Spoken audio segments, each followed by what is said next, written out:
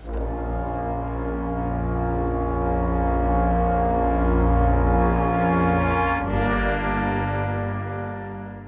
Now, instead of using cream face paint, I opted for these NYX Total Control drops. I use these drops in my normal foundation to whiten it up because I'm pretty pale, but on their own, they were pretty great for helping me achieve an overall pale-skinned, Joker, acid-burned kind of look. I'm using one of those crazy little foundation brushes. This one is by Real Techniques. I also think this would work really well with a beauty blender, but as I don't use those in real life, I didn't have one on hand. With this, of course, you want to make sure you get way up into the hairline, unless you're wearing a wig, and you want to make sure you're basically just covering any spots of redness. Get your ears, get your neck, get all of the places where your skin will be showing. I'm not going too far down because I'm wearing a collared shirt for this outfit, but I am going down a little bit on the chest because I tend to get really red in that area. Once I've kind of got a thin layer on, I'm going to start to color correct. I just want a really thin base of the white, but because my color correctors are a little bit more of a natural skin tone, I want to go ahead and put those on before I complete blanking out the slate. This is a NYX Dark Circle Corrector. I'm using it in my eyebrows just to kind of color correct over the darkness of my brows, and it is a little bit tacky, so it's going to give everything else just a little bit of something to stick to. You can blank out your eyebrows completely if you want to with a glue stick and some powder. I chose not to do that.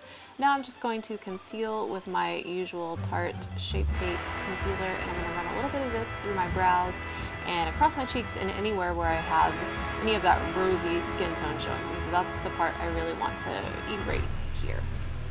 Now I'm going back into my drops so that I can create another layer of this white foundation over my face, and that's going to really neutralize any of the skin tone that my concealer might have had in it. I mean, clearly I'm very fair, but still this is quite a bit lighter.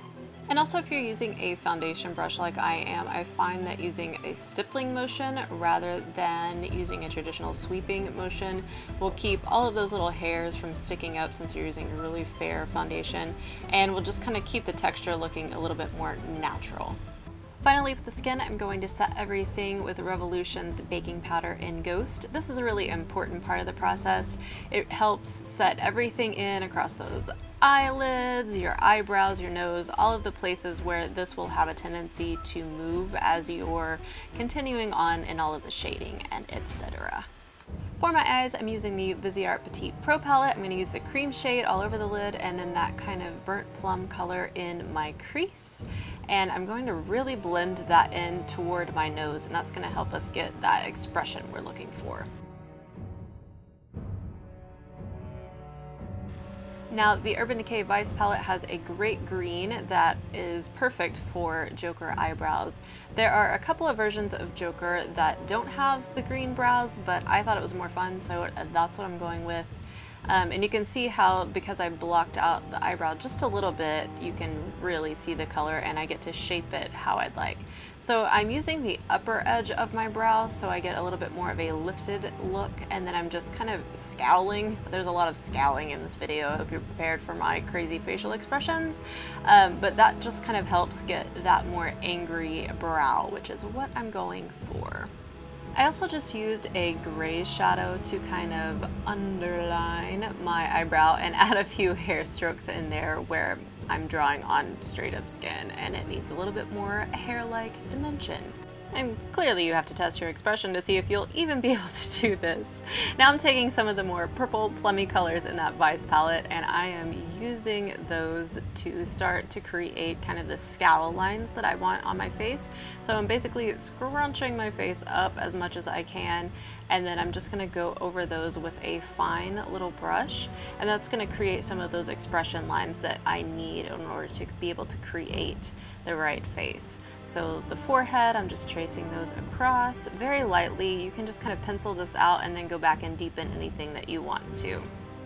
Now I happen to be blessed with a very long, skinny, kind of pointed nose, so what I'm going to do is just take some of that same kind of grayish purple shade and accentuate this shape of my nose, and so I'm going down the side of my nose and then kind of angling it back up along my nostril to really accentuate that point. You also want to go into your smile lines and put that same shadow. It's going to look kind of intense at first, but once you kind of blend it in and see the finished look, it actually looks way more natural than this looks right now. But I promise it will work out. Just keep blending it in. And then doing the same thing on my cheeks, I'm going to find the natural contour of my cheek by smiling it really deeply and then blending that shadow into that. It looks a little strange at first, but the more you blend it in and blend it out, the better it will eventually look. So I just keep using my little concealer brush there to kind of tap over the top of that, and that'll just make it look natural and not like I just put dirt on my face. To make my chin look even more pointy than it is, I'm using a little bit of that contour powder just on the edges of my chin and then blending that in, and that'll just really accentuate the point of my chin and make that look very maniacal. To highlight that even further, I'm taking a few of those drops and just highlighting my chin and my nose. Using that same contour powder, I'm making shadows under my eyes, and I'm kind of making this a little bit more blown out, so make sure you blend that out really well. You could also make this look super duper messy if you wanted to. It just depends on the version of Joker that you're going to. And then just to keep my pale eyelashes from glowing, I'm putting a little bit of eyeliner and smudging that in, along with just a simple coat of mascara on top and bottom. To make my face look even longer and narrower, I'm shading a little bit of blush on the sides of my temples, and that just kind of pulls everything to the center of my face. And now for the best part, I'm just using a red lip pencil to start to shape the lip how I want it. I'm looking off to the side because I've got a reference picture on the television. I kind of decided to go for more of the Jack Nicholson version of the Joker lips because he's got a cupid bow like I do. So rather than try and draw that straight across like a lot of the other Joker characters do, I kind of copied his look. It just fit my lip shape better. I say choose what you like.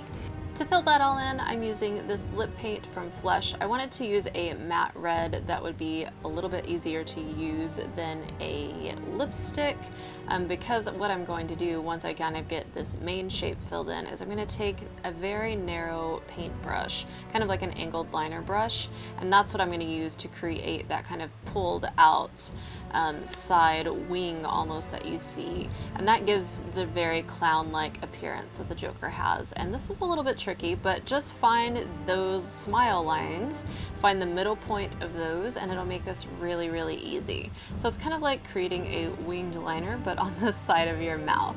I pulled it down a little bit further just to exaggerate my lip line on the lower line, and then I creepily put some white eyeliner in my eyes just to make them look crazier. And here is the final look. Don't you love my purple suit? I do too. Okay, so I hope you guys enjoyed watching this little tutorial. It's not super hard, it's a lot of fun to play with, and I hope you'll try it out.